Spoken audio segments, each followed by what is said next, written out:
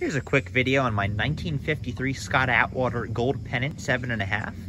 This is a 1-year only motor. It was kind of a big deal for Scott Atwater. It was the first motor they made to have, a small motor they made, to have both a fuel pump and full gear shift, and a twist grip throttle.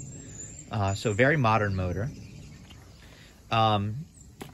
Consumer Reports did an article on this engine in 1953 and named it not acceptable for various features.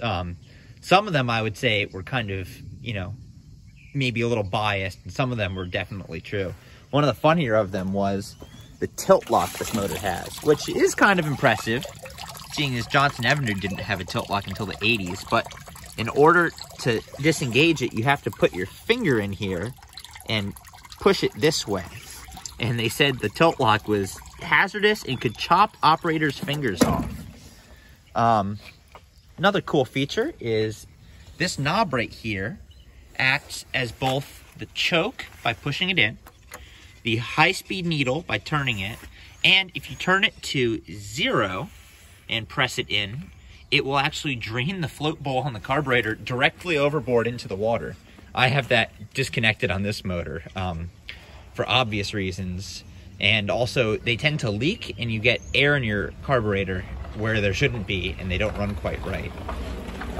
Here's the twist grip throttle again. These motors use a cable throttle linkage, which tends to get stuck, and then you won't be able to turn the throttle, but there's not actually anything wrong with them. You just kind of have to force them a little bit.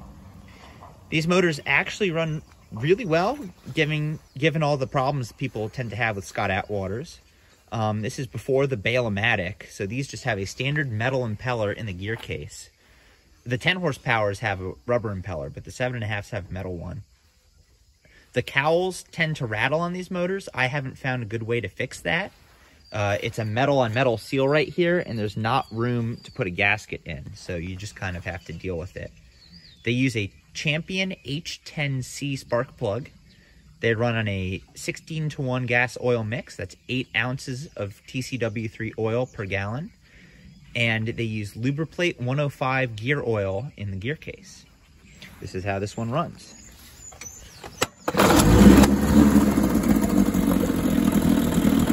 I'm running it on a little bit rich of a mixture right now, just because I haven't run this motor in probably close to 12 years.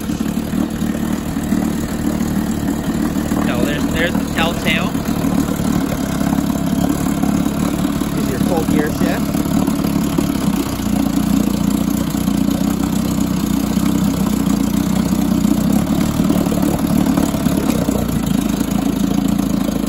And it does have automatic anti-flip up and reverse function through this collar down here.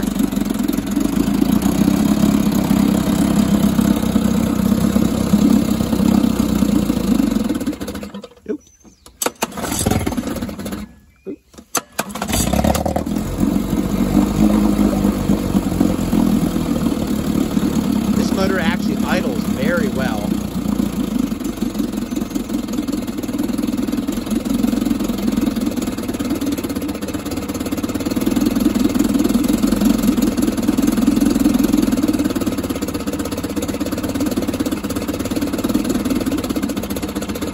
There we go.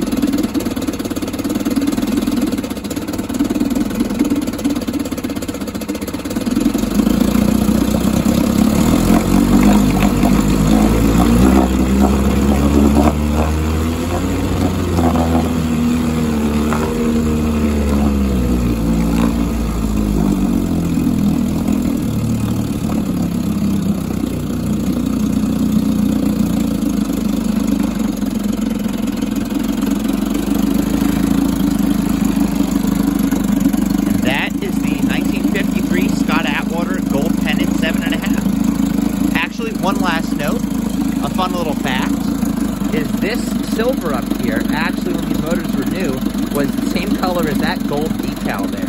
If you take these side plates off, you'll actually find that gold paint hasn't faded. I don't think I've ever seen one of these motors with gold upper cowls still, so if you have one, it's actually kind of a cool motor. Anyway, thank you very much.